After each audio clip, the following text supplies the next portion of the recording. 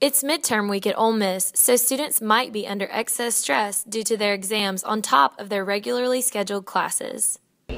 I would say the most stressful thing is because you have so many in 1 week, you have to cram for what you've learned in the whole semester so far. You have to cram that all into this one test for every course you have. I don't do well with no sleep, so I don't do all-nighters. I usually study in the library by myself with my headphones in, just doing my own thing, going at my own pace. It's kind of like mini finals week, and you're trying to take classes and trying to do all these midterms. At least during finals week, you don't also go to class, so this can be tough for them. The stressful part about midterm week is that it's about to be spring break, and midterms are not the focus of my mind.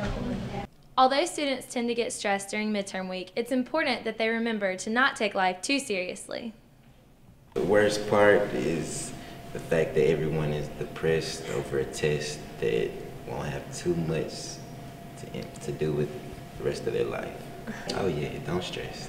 No reason to stress. Every time you stress, nothing good happens. I think that my best advice to students is to not try to cram. Don't pull all-nighters. I think that good night's sleep actually help you way more than being up at 3 in the morning reviewing material. I know I sound like everybody's mom, but I truly believe that a good night's sleep is going to be your best asset in the war on midterms. Reporting for NewsWatch, I'm Sara Rogers.